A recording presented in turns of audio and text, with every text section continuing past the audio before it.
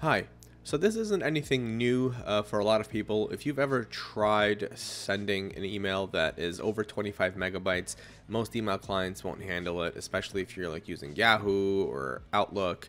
Gmail has some slightly different options to where it'll let you use Google Drive, but in any case, you can't attach a large file to an email without getting a warning that it's not going to go through, or having to go through some alternate methods. I recently came across this. It was actually suggested by a family friend that this is a great solution for sending larger files, and then it even gives you some other options as far as making the link expire so it's not available after a certain amount of time. Just to give you an idea of what I was doing, let's go to our Gmail here, and I tried to upload this file. It was a piece of footage that I needed to send over, and here it says that, hey, anything 25 megabytes or larger, you're gonna have to get a Google Drive link to send it over.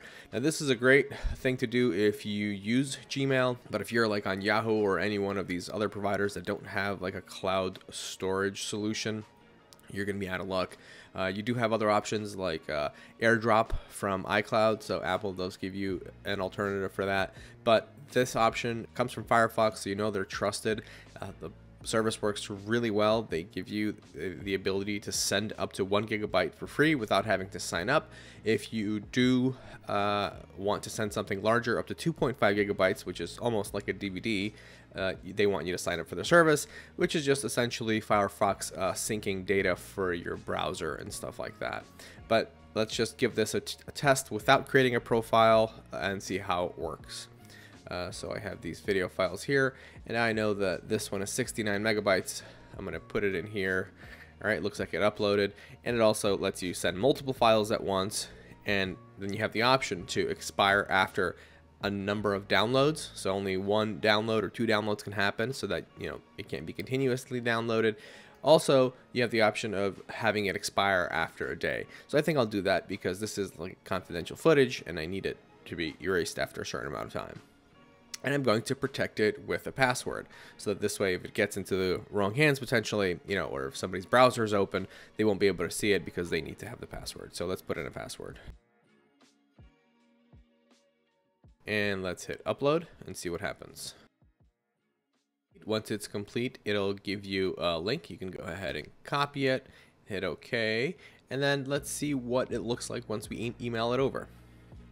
So I'm going to hit cancel for Google because I don't want to do that. I'm going to paste this link in here. All right, footage, test send with Firefox. All right, I don't even know it's uppercase or not, but fine, Firefox. All right, and let's give it a send and see what it looks like. Comes through here as a regular email, and here's the download link. Let's see what happens when we open it. All right, the file was shared via Firefox Send with end-to-end encryption and a link that expires automatically. Let's type in a password that we created and unlock and download. All right, just like that, it gives you the options to download. The download is pretty fast. The upload process was a little bit slower, and that's probably dependent on your internet connection, or they may also have some limits in their bandwidth or how it gets uploaded, who knows. But in any case, pretty reliable. The file downloads no problem. You get a secure, clean experience. So that sums it up. Thank you for watching. We hope to see you next time.